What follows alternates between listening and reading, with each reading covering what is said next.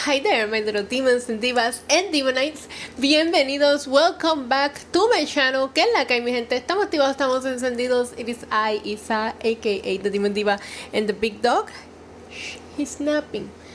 And today, I thought that I'd sit here and bring you guys a little something different because it was announced on Friday, the release of Tegan Knox, Indy Hartwell, and Baron Corbin.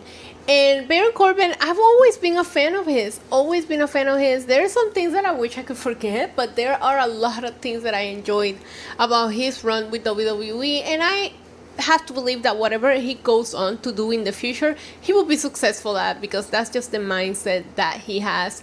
So I just thought I'd talk to you guys a little bit about my 5 favorite moments from Baron Corbin in WWE. There's a lot of them, but I narrowed it down to the 5 that just live in my head rent-free and will stay there forever. But before I get into it, please make sure to subscribe to the channel, hit the notification bell. I've been uploading a lot more content. I go live with watch-alongs for Raw, SmackDown, NXT, Dynamite, PLEs. As long as I'm available, I am here live to watch it with you. There's also a join button if you would like to become a Demonite. I am uploading more videos for the Demonites only. But before I get you my favorite Baron Corbin moment, let's just talk a little bit about his successful runs that he's had. Baron Corbin is a professional wrestler, former professional football player, and a former amateur boxer. Obviously, he's best known for his tenure in WWE as Baron Corbin. He was a one-time United States champion, one-time NXT Tag Team champion, one-time Money in the Bank briefcase holder, and a one-time King of the Ring. He attended Northwest Missouri State University, where he played offensive guard and became a starter in his junior year. He was signed with the Indianapolis Colts professionally on April of 2009. He was actually roommates with Pat McAfee at the time. That is a fact that actually started a feud between the two of them, which I ended up thinking that it was great. It looks like he also spent some time with the Arizona Cardinals. He played professional football until about 2011 and began his wrestling journey in 2012 in NXT. I also really enjoy Baron Corbin on WWE's Breaking Ground. That was one of my favorite things that WWE has ever done. I wish they would do it again, especially with the kind of people that they have in the Performance Center now. It would be really interesting to take a look at their regular day-to-day lives like they did back then in that show. Baron Corbin was a big part of that show. Very shocked that he never won the NXT World Championship. I was actually rooting for him to win it during the second run that he had, where he was actually killing it, and I'm not sure why they called him back up to the main roster, but hey, I don't make the decisions around here. He does have a coffee company, which I tried the coffee and it is delicious. I'm gonna link it down below so you guys can check it out and support the guy. But what we're here for, my 5 favorite moments, matches, you get the point. Moments that live rent-free in my head featuring Baron Corbin. This might become a series, right? At number 5, now, there is a lot of things I wish I could forget about this feud, but there's one thing that I'll never forget, and that is Roman Reigns versus Baron Corbin Fall Count Anywhere match. This took place at the Royal Rumble 2020 inside Minute Maid Stadium in Houston, and I remember it like it happened yesterday and like it happened right in front of me, because it did. Oh my god, that match is crazy. The full match is actually up on the WWE Network right now. They went all over the arena. I was so close to the action. Insert clips. USA! USA! USA! American Samoa! USA! American Samoa! Eric, what are you doing? Samoa! And because it was in a baseball stadium, like, I believe Roman ended up getting the winning pin on top of the dugout. The match was insanely brutal, physical. It was fun. They went everywhere. If you're gonna do a Fall Count Anywhere match, this is the way that it was done. One of my favorite matches. Again, might be a little bit biased because I was so close to the action, but I thought that Baron Corbin and Roman Reigns had really good in-ring chemistry. Corbin actually pinned Roman. I just didn't like some of the back and forward promo-wise, especially during that era. We all know what I'm talking about. At number 4 is Baron Corbin murder Rey Mysterio. Now, he was a Money in the Bank briefcase holder, but that is not the Money in the Bank match I want to talk about, which, don't get me wrong, the one that he won was actually pretty good too. But this is the pandemic era Money in the Bank, where WWE had to get creative with how they did things. So they took the Money in the Bank briefcase ladder match to the corporate offices, to Titan Towers, rest in peace, and they have both the men and the women going at the same time all throughout the building. It was such a fun match. This is like when actually WWE really thought outside of the box, and it worked. But what I'm here to talk to you about is the fact that Baron Corbin fucking threw Rey Mysterio off the side of the building, and I never been able to forget about that moment. Who's that jumping out the sky? Even though we all know that they had a landing pad. Like, yeah, all of the people killed kayfabe and the truth came out later, but I don't care.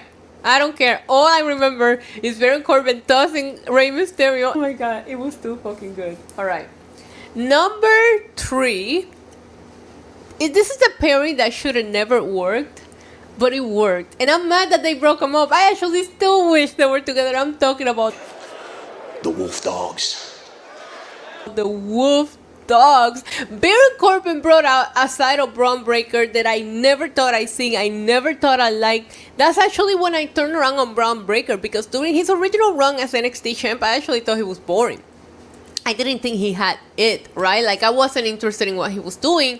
But my god, did Baron Corbin just bring out everything good about Braun Breaker, and they made so much sense together. They went on to win the NXT tag team titles, but I really enjoyed everything that they did, particularly their segments backstage when they named the team the Wolf Dogs. What did you just say?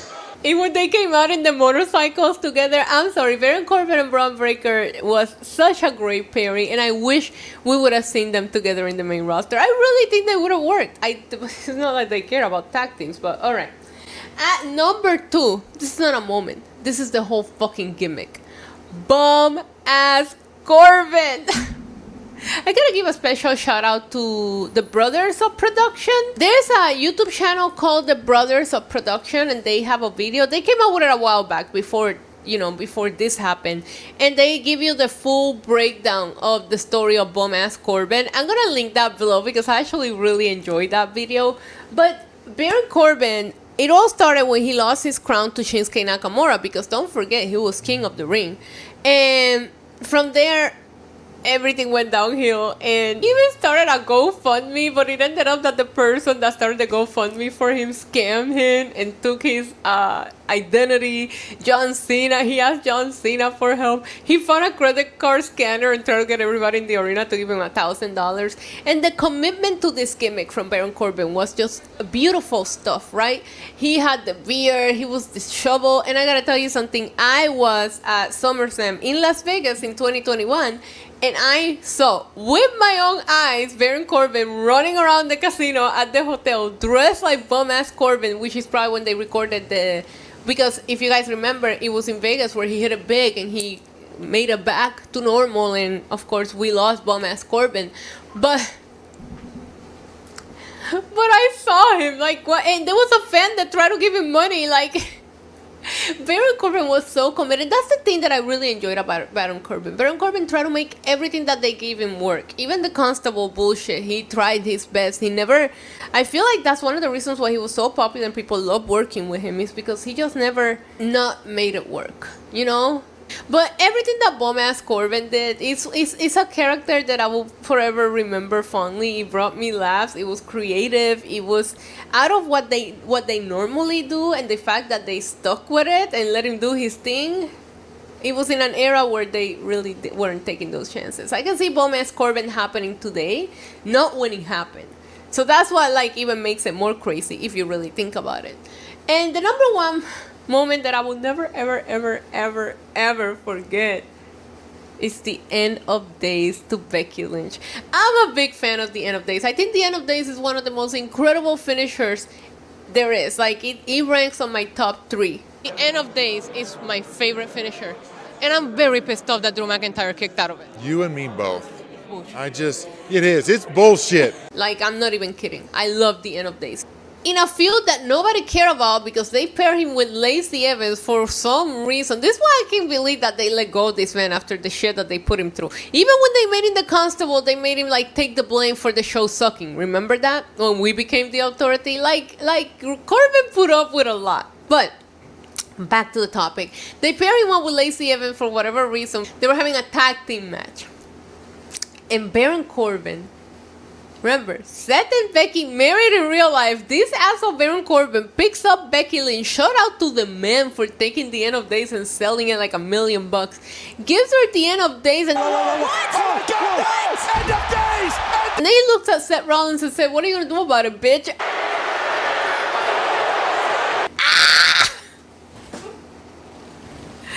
That was gangster, man. I'm enjoying talking about Baron Corbin too much. That was gangster. So there you guys go. Those are 5 of my favorite moments or matches of Baron Corbin in WWE. I really am a huge fan of Corbin. I am really sad to see him go.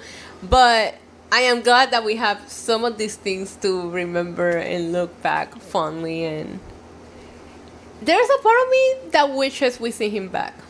I said what I said. There is a part of me that would love to see Baron Corbin back in WWE.